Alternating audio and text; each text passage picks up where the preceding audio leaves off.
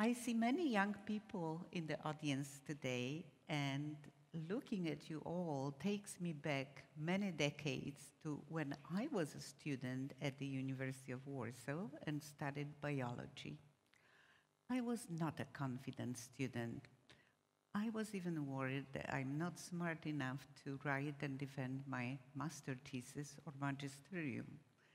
Little did I know that eventually I will get a doctorate, do postdoctoral studies in States, and start my own lab, and finally be invited to give a TEDx talk in Warsaw.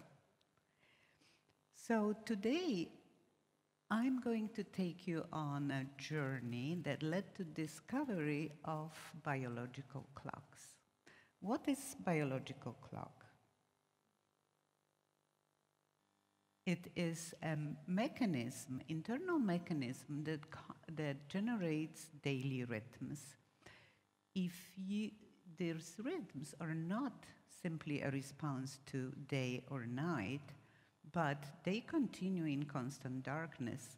This experiment animal was kept first in day-night conditions, and it had rhythms of activity shown by black bars with exactly 24 hours. But when it was placed in constant darkness, the rhythms continued, but now they had a circa 24-hour period. And this is why we call this rhythm circadian rhythms. You may hear this sometimes around in the newspapers.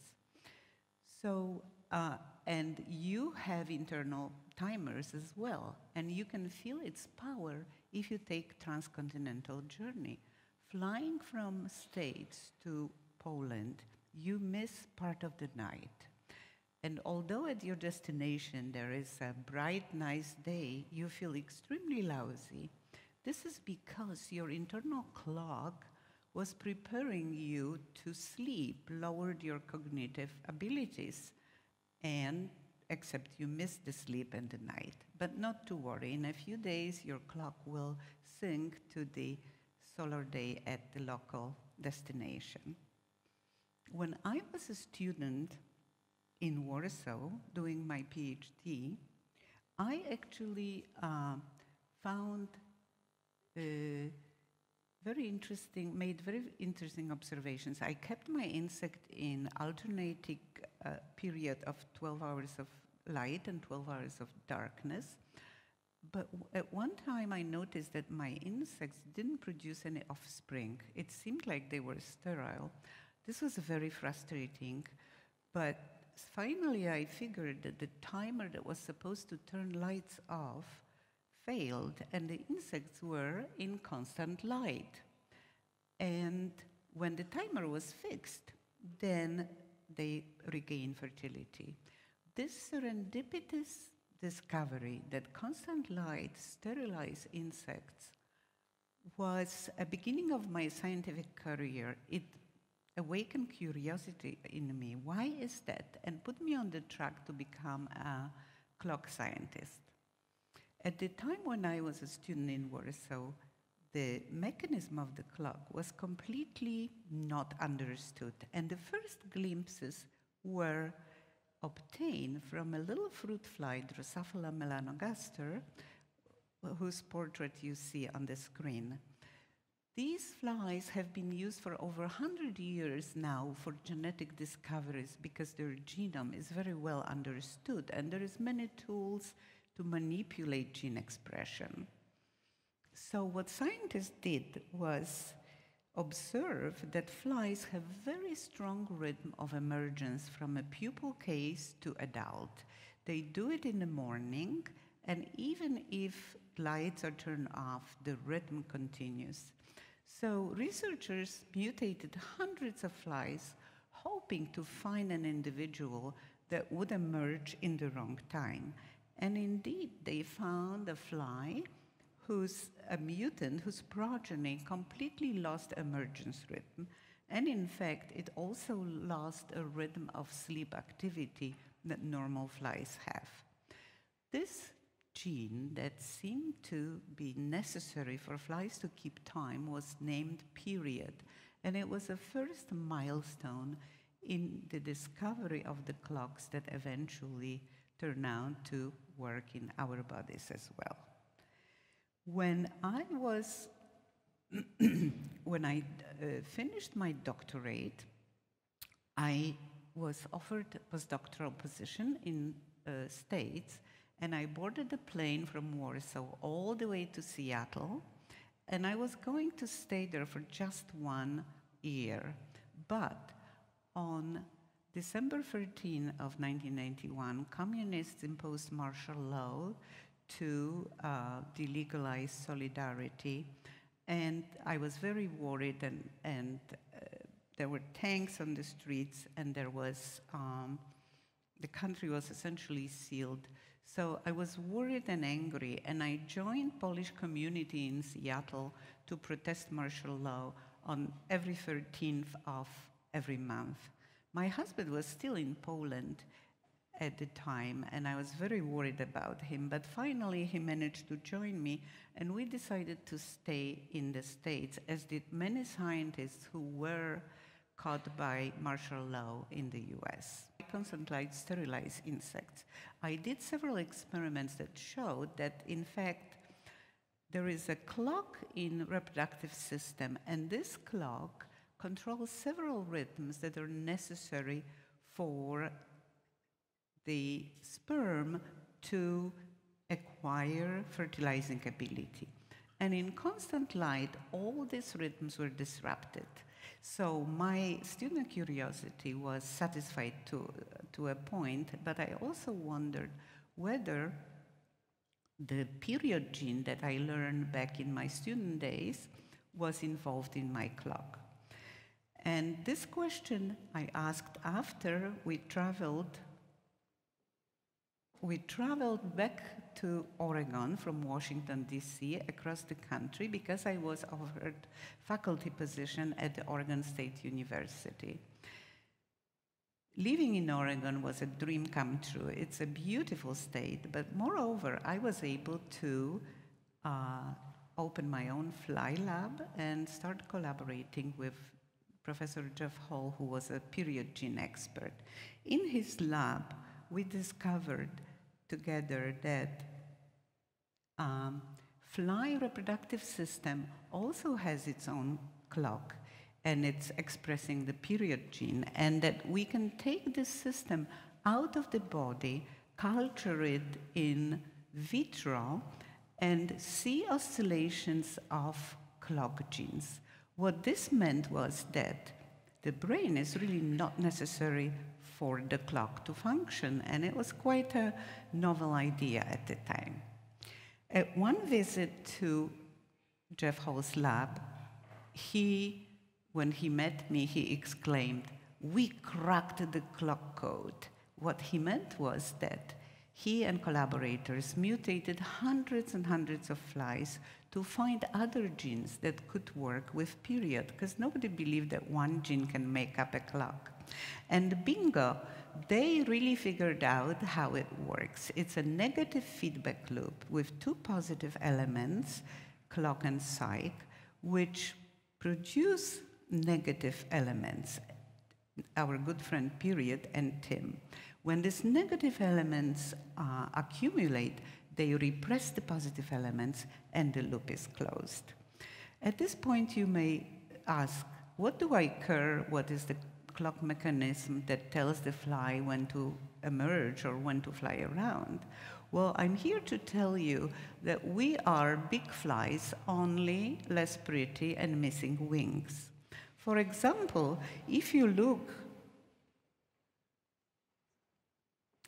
inside the fly, you will find a digestive system that has very similar sections functioning in a similar way as our own digestive system, as shown by the same colors. Also, our cells look, function, and divide in a very similar way as fly cells, only we have millions more of them to build our big bodies. What about circadian clock? Many years of research showed that our clocks work almost exactly like fly clocks. There is a negative feedback loop and 4 core genes involved, which are homologous to fly genes. And just as we showed in flies, humans also have central clock in the brain, but in addition, most of our organs have clocks in their cells that help to regulate metabolism and all kinds of processes. I was, of course, very interested in reproductive system, and we managed to study it in the mice with my Polish colleagues, and we showed that prostate of mice, prostate gland, has a beautiful rhythm of period expression, especially the red dots signify on the third picture, signified per expression in cell nuclei. And other people later on showed that if the clock is disrupted in prostate gland, this gland is prone to the cancer. So we know now that clocks are very important for us humans, for our health, for our good functioning. So the 3 scientists, Jeff Hall, Michael Rosbash, and Mike Young, who discovered clock mechanism in flies, were awarded 2017 Nobel Prize in Physiology or Medicine. The whole field celebrated, and we were very happy for them.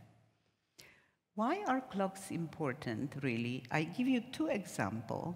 First, as we go through our daily cycles of sleep and activity, fasting during sleep and eating during the day, our brains go through cycles of low and high alertness.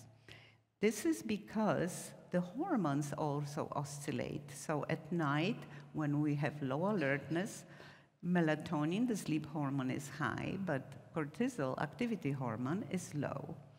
And sleep is very important for our brain capacity. New studies show that during sleep, metabolic waste is removed from the brain.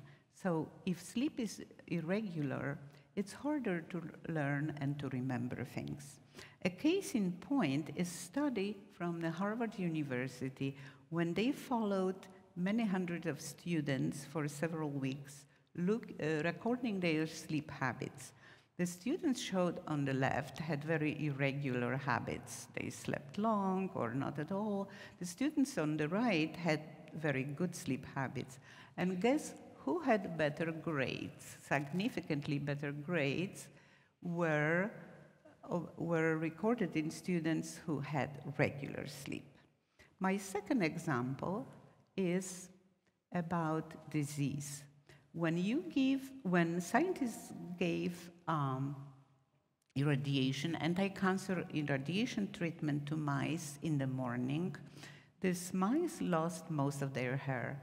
But when exactly the same dose was given in the evening, the hair loss was minimal. Why is that?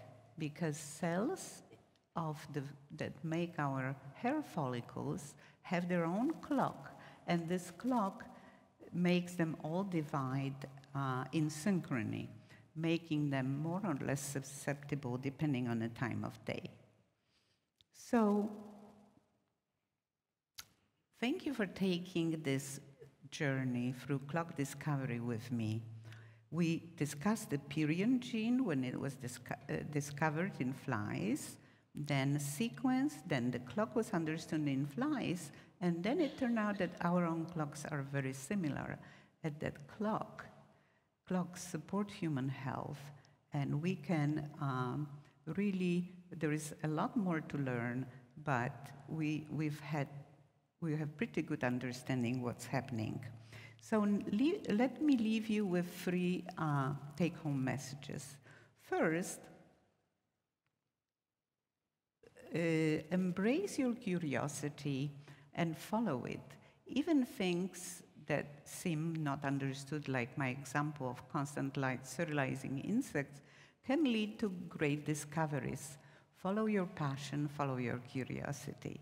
Second, each of you have a clock, internal clock, that may be slightly different from the clock of a person sitting next to you. Try to understand it and learn what is the best time for you to perform certain activities, whether you're a night owl or a morning bird. And there is an app for that you can download called My Circadian Clock. And finally, next summer, when you see fruit flies coming attracted to your ripened fruit in your kitchen, thank them for helping to understand your biological clock. Thank you.